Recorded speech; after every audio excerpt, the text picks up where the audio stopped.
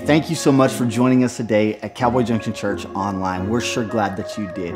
We hope that today's message will encourage you and challenge you as you connect passionately with the word that God has specifically for you. Would you do me a big favor? Rate, review, and subscribe to this message. Also, I want to let you know that if you would like to connect with Cowboy Junction, get our text messages and with encouragement and announcements, you can do so by texting the word connect to 575-209-2770. You could also rate, review, and subscribe. That sure would be helpful to us. If you would like to partner with Cowboy Junction in the spreading of the gospel by financially giving, you can do so by going to cowboyjunctionchurch.com/give. I hope you enjoy the message. I want to once again turn to our online campus and welcome you guys and gals watching. Maybe you're watching from your campground in Cloudcroft, Mayhill, New Mexico, maybe from Oklahoma, wherever you are today. We come together to celebrate our Lord Jesus, right?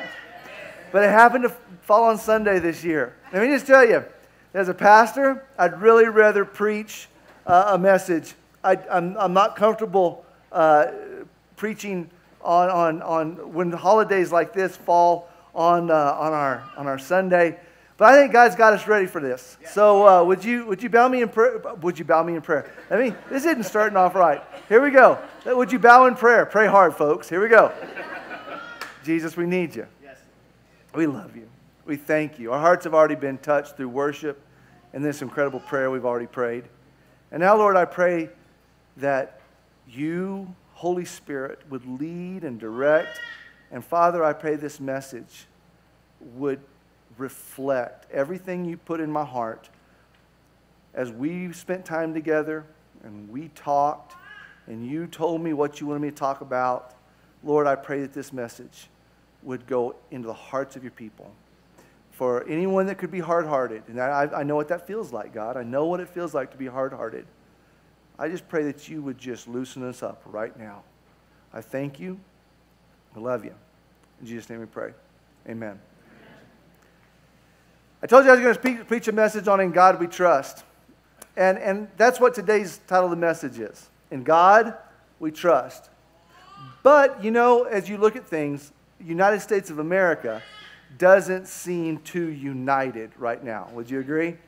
Just be honest. I'm not being negative. I'm not trying to point fingers at whose fault it is or anything like that. But the United States of America seems very separated, divided. And let me just tell you that one of the things that I've been looking at is what does it mean to say, in God we trust? In fact, let me just kind of reach in my pocket real quick here. And one of the things that I notice on the back of our bill is it says, in God we trust. I'm going to ask you a question. And this question has a lot to do with the direction this message is going to go. The question I have is, what was the first thing that came to your mind when I said, in God we trust? And for a lot of us, the first thing that comes to mind is money. It's the first thing that enters our head. It's because it's written on the back of every one of our dollars. No matter the numerical figure, it says, in God we trust. But do you know that many, many, many years ago, when our forefathers put together this nation, it wasn't the economic side of in God we trust that they meant. It was the religious side of in God we trust that they meant. They truly, truly felt like God had established in their hearts something that was special and unique and wonderful, a chance at life that really, honestly, very few people had ever got like they were getting. A new land, a new country, a place to where they were going to be separated from an old king and an old way of doing life and stepping into a new way. And they approached us from the standpoint of, how does God want us to set up and establish this great nation that we're going in? The United States of America. The reason why I wanted to pull out the dollar a minute ago is because in all the laws and all the rights that our forefathers began to write down, only one was written to where it said that we will have taxation. There will be no taxation without representation. I bet if I turned to a lot of people and said, why did we separate ourselves from England? You would say, well, because of taxation without representation, then we shouldn't have it. I mean, there you go. But do you know that was far down the list from other amendments and other constitutional rights that they said every human has these things, and began to show the freedoms that they believed God gave us and made us special as a nation. So I want to stop real quick. Remember the dollar I pulled out a minute ago? Let me now introduce to you the statements that I want to make at the very beginning here. And this is to ruffle our feathers a little bit. In fact, let me just tell you, on our Thursday Iron Men, 6:30 in the morning, all the guys got together and were studying a portion of Scripture. I said to them what I'm about to say to you, because I wanted to at least to have 20 men mad at me, then the whole church mad at me, okay? I knew if it was wrong, then all of a sudden I could change my message and it wasn't too late. I could talk 20 guys to coming back by taking them to Rose's, and it'd be wonderful. But we all sat there and stewed on it and chewed on it. And I turned to them, I said the very same thing I turned to you. The United States of America doesn't feel very united right now. Would you agree? They all agreed. And I said, but the funny thing is that right now there is a lot of money to be made on the far right. If you're far right, if you're red, if you're on the far right red side, there's some people that would love nothing more than to scare us, put fear in our hearts, put doubt in our mind, make us question everybody but us. Don't you want to be on our side? Don't you want to be over here? And there's a whole lot of money to be made on the far right. And there's a whole lot of money to be made on the far left. Who are they to tell us what to do? This is a free nation. You can be whoever you want to be. You can be whatever you want to be, with whoever you want to be with. There's a lot of things. There's a reason why we're blue. There's a reason why we're on the left. This is the American way. And there's a lot of money to be made on the far right and the far left. But can I turn to you and tell you what I told the men on Thursday? There has never been one problem ever solved on the planet on the far right or the far left. You don't amen me today, by the way. Don't say anything. And the reason why is because I'm not sure it's soaking in. And if you amen what I just said, I want to make sure you get what I'm saying. Because there are people giving their life for the fact that they think problems can be solved on the right. And they think, there's people in this room, they're going, I think the problem with America is more America needs to be on the left, and we can solve problems on the left. But I'm going to turn to you and tell you this. You're going to hear today, there has never been one problem ever solved on the far right or the far left. And can I turn and tell you this? Jesus isn't even on the right or the left. This is the part where all the guys, 20 of them, sitting at Iron Man went, and took their donut, put it in their mouth. We chewed on it. And the reason why I want to bring this up is because I think the unity where problems are solved happens when we come together. And I'm going to get to that in a minute. But I want you to take a look at the greatest example of kingdom living we have ever had in our entire existence on the planet, and his name was Jesus. And Jesus wasn't on the right and he wasn't on the left. And to give you an example, what makes Jesus so fascinating to me is that Jesus came as the Son of God to earth, and he was right smack dab in the middle of a temple that was asking him to be everything they thought the Messiah should be. And he was stuck right smack down in the middle of the Roman Empire, who was asking him just to be quiet, let us do our thing. All you have to do is just be quiet. Just be quiet. And Jesus stayed right in the middle, and he brought salvation to the world. To the world. Not because he was this way or this way, but he was right in the middle so that he could be the example of where we do solve problems. And the only place we ever solve problems, the only place where people can come together is when we meet in the middle. Now that's going to make somebody mad in the room. They haven't even heard the message today, because we don't meet with anybody unless they are on our side. Our side. And that's not how Jesus lived. In fact, today I want to show you, after looking at people that are way smarter than me, I could not have preached this message on my own. For weeks and weeks and weeks, I have been looking at men and women who are way smarter than me and lining up if they were trying to pull me to a side or not, or who was directing me towards what God wanted for America. And did I have enough faith to believe that it's in God I trust, to know that I won't be pulled this way or this way, but I will step towards my Father's plans, and where are the problems going to be solved? So I thought it'd be fun today. Y'all ready to do something fun? Let's take everything I just talked about. Let's take it up here. We'll put a pin in it. We're going to come back to it in a minute. But for some of us, we need a history lesson. Now, for all the young people in the room, let me just tell you, my least favorite class in all of history was history. That's right. All the history professors in the room, if you would have just taken the dates out, I would have done a lot better. Because for me, 1776 was no different than 1775. I don't know, that's just how I walk, that's just how I roll. And let me tell you, there's an amazing thing that every young person, you don't need to push away history. You don't need to shove it out of the way. Can I just tell you, there's going to be a point in your life where you start appreciating it more and more. For me, the Bible began to unfold more and more because it was not only a history lesson, but it was the way of life. And then I learned this valuable thing about history. We can't know where we're going to go unless we learn from where we've been. And so all of these things, as a leader, I begin to think about, have we ever experienced this as a nation before? What is God doing as a nation? Where are we going as a nation? Where did we come from as a nation? And there are some fascinating things. And I'm going to tell you, one of the coolest trips you'll ever take in your life, and I highly recommend every family do it, go to Washington, D.C.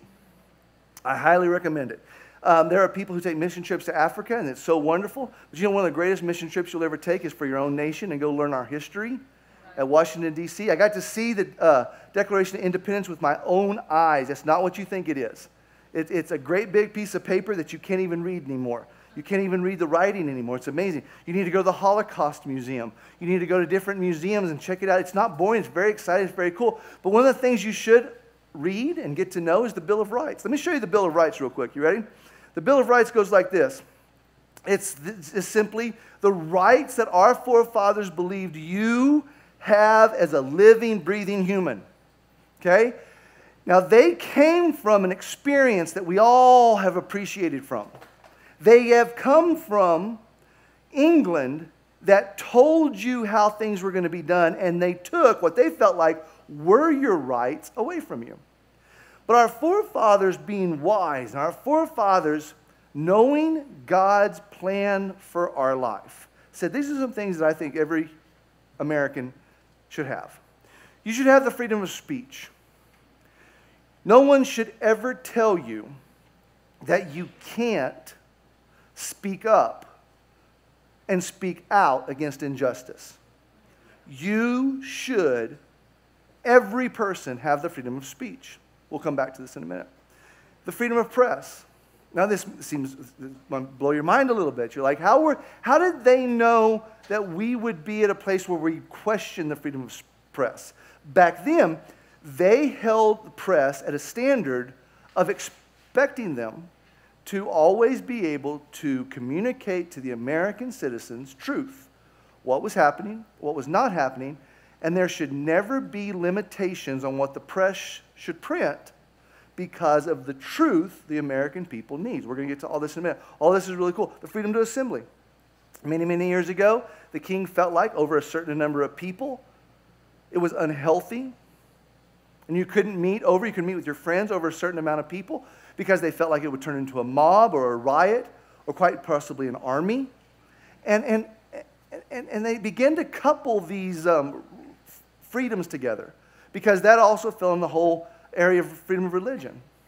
That you as an individual were created by God, and you as an individual have the ability to hear from God, and we have leaders that God puts into place to be able to coach us on what does Scripture tell us, not what the king tells us and tells us what we can believe, what we can't believe, but what does Scripture teach us to be able to come together in this, as assembly to print the literature needed for godly people to continue to grow in their relationship with Him, to be able to speak the truth even if it doesn't line up with leadership. If a leader begins to step up like a king, does someone have the ability to have the freedoms to be able to speak up and say, that is not what's best for us or our nation or God's plan for our life? The right to bear arms. Rawr, okay?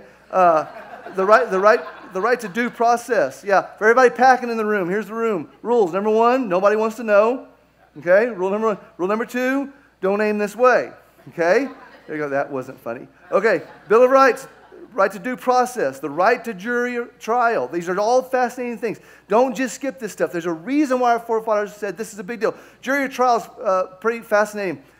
Used to, they could say that you did something, they could lock you up, and you didn't know when your jury was going to take place, where your trial was going to take place. It was their way of just getting rid of you, where they didn't have to hear from you, you couldn't say anything, they just locked you up. Our forefathers said there has got to be a right for every American that if they've been accused of something, there's going to be a speedy trial to get to that immediately so that they can prove they're innocent if they're innocent. This was just forethought that was just amazing. A search and seizure, cruel and unusual punishment. Not the right to cruel and unusual, but against. Okay, just want to make sure we're there. But the quartering of soldiers is pretty fascinating. Back in the day, if the Navy landed and no one had a place to stay, they could just come through your front door, throw someone out of their bed, sleep in your bed, because they were the military and they needed a place to live. And many people had to serve the military in England because the soldiers had the rights above the citizens. They served the king. And someone said, hey, we need to make sure that my property is my property and my house is my house. And the soldiers we don't serve the soldiers. The soldiers they serve the civilians. And when we read this, we think to ourselves, what does that have to do with today? And that's what's interesting, is that some of us would look at these Bill of Rights and think they have nothing to do with us anymore. And they use quartering of soldiers as an example. That has no meaning in today's day and age. It's fascinating, it's there, but the reason why I want to put it there today is because it now brings up a lot of questions we have in today's day and age. With the older generation that just valued these, and the younger generation who questions these rights. And I know that many of us need to pause and look at this more often.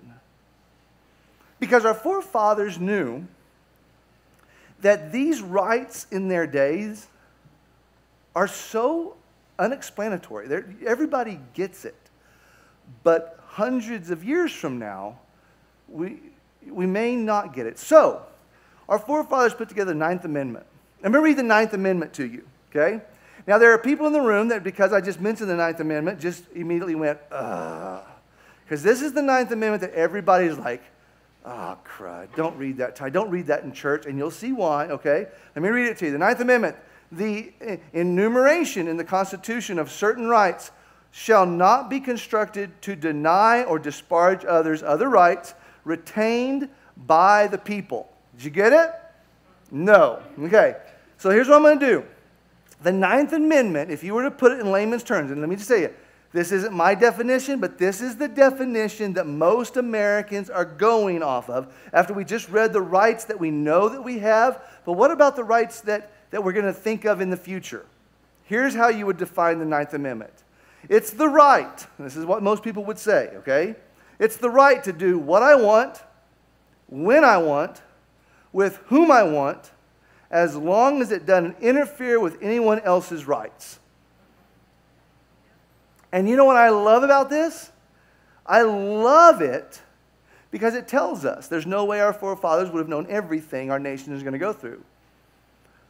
But it is the definition of a right that actually will take away all of our freedoms if we read it like this.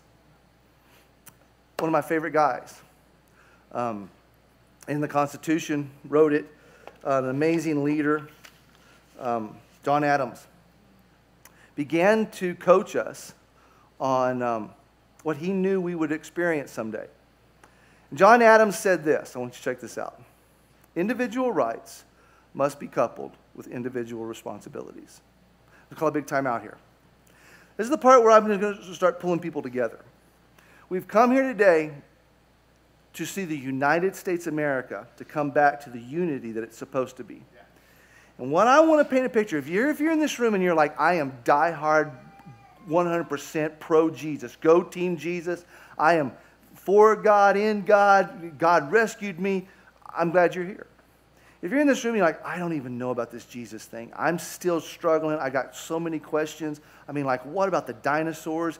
And it just seems like you guys are so narrow-minded. And I mean, what the heck, man? But I'm interested. It's like every now and then something good will come out of your mouth. Like every now and then I come to church and it goes, blah, blah, blah, blah, blah, blah, blah, blah, blah, blah, Jesus. And it's like, yes, let's do more of that. And so it's 30 minutes of nothing and 15 minutes of good stuff, okay? I know. I've been there. The reason that our rights work, John Adams says, is first of all we have to realize if we don't carry our responsibilities, we don't get privileges. And you know what? Maybe you grew up with parents that taught you this. Parents who turned to you and said, everybody has responsibilities. Because the individual rights must be coupled with individual responsibilities. And if any point we begin to be a nation that only preaches the rights that we have, and you don't preach the responsibilities that come with it, we all lose our liberties and our rights. Can you imagine living in a house when it was all rights and no responsibilities? Maybe you grew up in this house, and that may be your problem. My mom and dad, they preach, we're for privileges. But son, you got to get your responsibilities first. And this was a huge part, because let me tell you why this is such a big deal. This is my interpretation. Liberties, apart from responsibility, actually undermine liberties. So for everybody that's like, I like freedom. I like to just, don't tell me what to do. I want to go where I want, how I want, wherever I want, to do whatever I want to do. I'm glad you feel the freedom to do it, but can I just be honest? Be honest. Come on, look at me. That's not how your house even works. And if it does, and this is real, this is so real, for the 17-year-old sitting there going, I'm just not listening. No, you've got to listen, because you won't want to raise your kids that way. And there are responsibilities that we have in every one of us that we've got to start leaning in, because liberty, apart from responsibility, it actually takes all of our freedoms away. Every one. Every one. And this is my first point. It kind of wakes us up a little bit, because everybody loves laws, right? Don't you love laws? No, there isn't anybody. There isn't anybody who loves laws. I don't love laws. You don't love laws. I would just like it if there were no laws. You know how much fun that would be? There's a great book you need to read. C.S. Lewis wrote a book called The Great Divorce. Okay? This is just like a side note. Go with me here. You ready? Here we go. It's an old book. C.S. Lewis is one of the coolest authors ever. And he wrote this book called The Great Divorce. And you know what it was about? Hell. Yeah, you're like, that doesn't sound fun. Oh, just go with me. You're going to love it here in a minute. This is great. But he wrote about hell in a way that no one has ever heard of before. Like, he wrote about hell, okay? And it had no little demons in it. And it had no Satan in a onesie carrying around a pitchfork. You know, there were no flames in this book. It was all about hell, and it had no flames in it whatsoever. You know what he said hell was like? And this is just his own interpretation of what hell was like. He said hell is getting everything you want. He said hell is you thinking about everything and instantly, whatever you want pops up just instantly. And some of us would say, that sounds like heaven. And C.S. Lewis then spun it and added decades and years and forever to the story. And he said what ends up happening is everything you ever want ends up being nothing you thought it was going to be. This is a great book. For everybody in the room that you just love your freedoms and love your liberties, you may get everything you want, but it's not going to be what you thought it was going to be. It could actually be hell. And let me show you why laws don't work. The reason why I bring this up is because we'll make a law there, we'll make a law, let's make a law. Okay, so what we'll do is we'll just keep our freedoms, but we'll just make these little laws along the way to kind of direct everybody. But check this out. You can't legislate responsibility. You can't. So it's like all these people getting to do whatever they want to do, and they say, well, more laws will fix it. More laws will fix this nation. No, it won't. Because you can't legislate doing what you're supposed to do. You can't make a better mom by making more rules. You can't make a better dad by making more rules. You can't make a better American by making more rules. Okay, there's a reason why I'm pointing at all this, okay? Here's the reason why. Remember I talked about John Adams a minute ago? Let me give you one of my favorite quotes. John Adams said this, guys, our Constitution was made only for a moral and religious people. It is wholly inadequate to the government of others. So let me just say real quick, if you're in this room and you're like, oh, there it is. Mom wanted me to come today and I came and now I'm mad. I am not eating her potato salad when I get back to her house. I'm gonna sit at the dinner table like this all day long. Quit, stop. There's a reason why. I'm not trying to get you saved. I'm not trying to get you to come to church. Just trust me. I am your friend named Ty. Okay? Some call me Squints. You can't. How did we become a United States of America? How did we become one of the coolest places to live with some of the coolest views of liberty and law?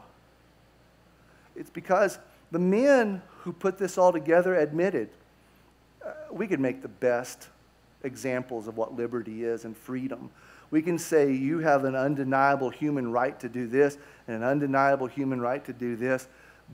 But can we just be honest and say, I bet 200 and some odd years from now, if everybody loses the moral fiber that directs us as the founders of America and the complete dependency upon our Lord Jesus Christ and His truth, His way, and His life, in the future, everything we put together is just going to be inadequate for anybody that lives their life any other way.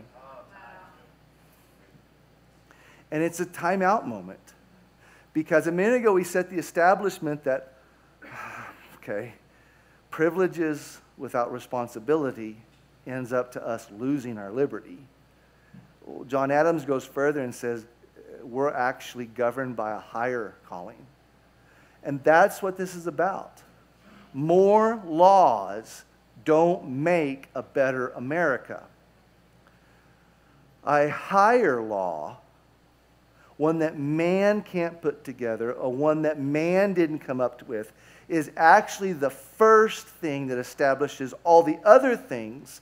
But if we don't have it, we won't have anything. Let me say this real quick. You ready? We're all entitled to, you ready? Let me show you, rights. And we're all wanting more laws. And rights give us what we're entitled to, and law, well, it tells us what we're allowed to do. And let me tell you about this. For everybody in the room that says, I want more laws, all the question is, okay, tell me what I can do. And the moment they tell us what we can do, we get our tape measure out, and we figure out the bare minimum we need to do in order to do the law. I'll give you an example. All you suckers that know the speed limit and go 5 miles over the speed limit, prove my point exactly. What's the speed limit? And I'm going to go that much more. And you go, hey, officer, I followed the law. Well, what if there was no law?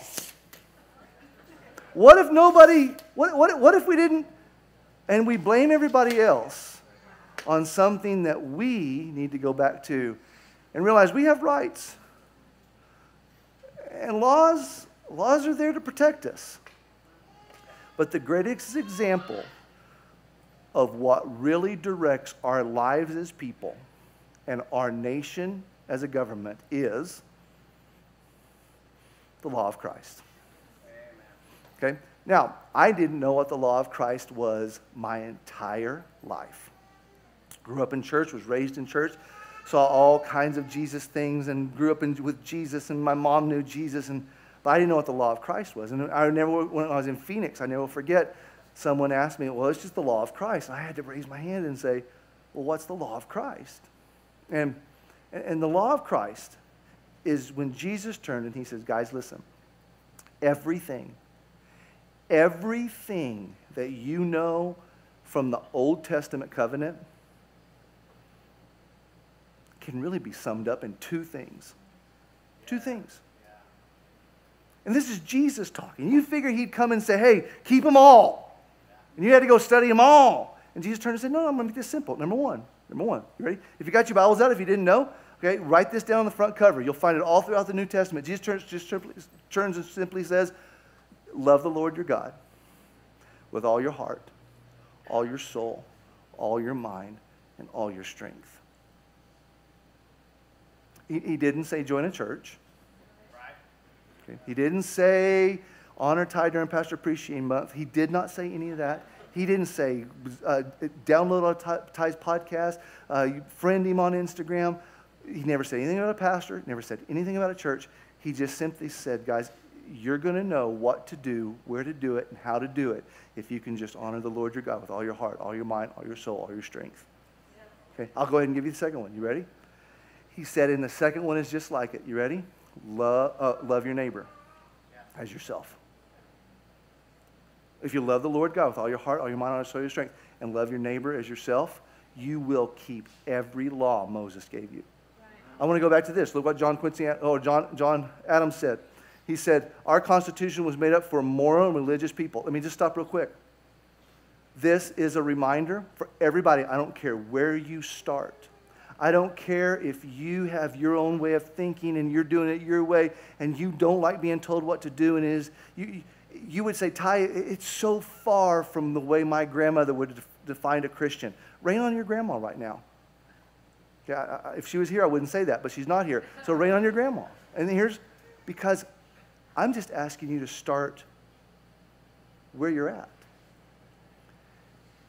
And for everybody in the room to say, I was raised in church, I was born in church, I have such a problem with, like you said middle a minute ago, and it bugged me because ever since I was little, you either got on the right or the left, or God will spew you out of his mouth on the middle. I know you know just enough of the Bible to scare me, okay? But that's not what God was saying. God was saying, listen, I need you to do the same thing I'm asking them to do. I need both of you to take one step closer to where I am. Will you take one step closer to me? And if we can love the Lord our God with all of our heart, all of our mind, all of our strength, and we can serve the Lord with all of our heart, mind, and strength, the government, the laws that we've established in Americans will begin to make sense more and more. Let me tell you why. You ready? When we follow God and we serve God with our thinking, when we serve God with our mouth, when we serve God with our heart, the freedom of speech begins to make sense more, doesn't it? Because for everybody that says, I want to say whatever I want to say, I want to do whatever I want to say, I want to do whatever I want to do. And then you begin to serve God with your mouth and they give you the microphone. You don't say what's in your head because your heart's guarding your words. Because people matter. Freedom of press. From religion. All of these laws begin to make sense because of a moral and religious precedence. If I'm taking one step closer to God, whether I'm coming from the left or from the right, all of a sudden my freedoms begin to make more sense. Jesus said this, for the entire law is fulfilled in keeping this one command. Love your neighbor as yourself. Love your neighbor as yourself. Jesus is the greatest example of what it means to want God's kingdom on earth. To honor one another means to care for one another, to be patient with one another, to forgive one another. Can I just turn to tell you, the way that we come back and meet in the middle might have to do with a lot of forgiveness. And you don't have the ability to forgive as a human. It's not in you. It's not a part of your nature. There's a warring nature inside every one of us. We want to be over in the polar opposite. We want to be somewhere else. We want to be right and them wrong. But what forgiveness is God saying, weren't you far from me at one time? And I forgave you. And I made a way where you didn't have a way. And it causes us to take one step closer. Jesus won't be found on the ends. And problems won't be answered on the ends. But it's only when we meet in the middle will the problems be solvable. Now, for the person in the room, like, I don't want to compromise. Did I say compromise? I never once said compromise. But wouldn't you agree, whichever side we come from, if we're choosing to serve the Lord, to want what God wants for our life, we can take one step closer to Him, which actually brings one step closer to each other. Can I give you some examples? Let me give you some examples.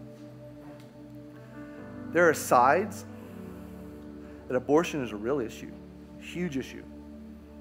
It's like, I will not be linked up with somebody that's going to kill a baby. I won't be. And there's other sides that would say, I don't want to be told what I can do, what I can't do. This is my body. And can I turn to you and tell you that if we stay there, there will be no solutions. So how do you meet in the middle? That is one of the things that I think our church has been so fun at, is we have turned and said, Mama, and she turns and she goes, you? She's having a baby and she can't take care of it. And the only option she hears is abortion, but then she has this Christian in her life, other Christian in her life, and say, we have been praying for a baby. And all of a sudden, two people begin to walk towards each other. And this person turns and says, will you please carry that baby to term? The full term. We'll pay for everything. In fact, we have a whole church behind us, backing us to pay for this delivery, to pay for this child, and we will be the best mama and daddy this child could ever want. And all of a sudden, abortion is defeated because adoption became real. And two people can hate each other and no problems get solved. Or two people can meet in the middle and we can solve some problems, not because we stayed right or we stayed left, but we stayed and met in the middle. Can I turn to all of my gay and lesbian friends? Can I turn to you and say, I am so sorry and I apologize for the way the church has treated you over the years. I have some deep personal beliefs. I have some things that are non-negotiable on my part. But can I turn to you and say that if we can come together and you say, all I want is for what God wants for my life, that's a prayer I pray every day of my life too. And so as a pastor, can I do something real quick? I want to promise you, and this is a way for me to come and meet you in the middle. This church will always be a safe place for you to come hear about God's plans for our life. For our life. You won't be criticized. You won't be humiliated. You won't be talked down to. You just know, I'm taking one step closer to Jesus. Will you come with me? And as long as you come here, you will be protected. You will have friends. As long as we keep walking towards Jesus. Let's take one more step closer to Jesus. What does God want for our life? And if that's something you want, this will always be a home for you. And it's the way right now that I can do that as a pastor. And if you can do that, we can pursue Jesus together.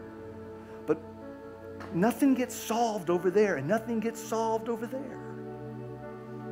If we can keep doing this, we will start seeing some things we've always wanted to see. Let me wrap up like this. You ready? Guys, we got to learn how to do what's just and not what you can justify. Just 3 points, 3 points. We have got to learn how to do what's just, what's right, what's kingdom, what's God's best for our life, what's God's will for our life.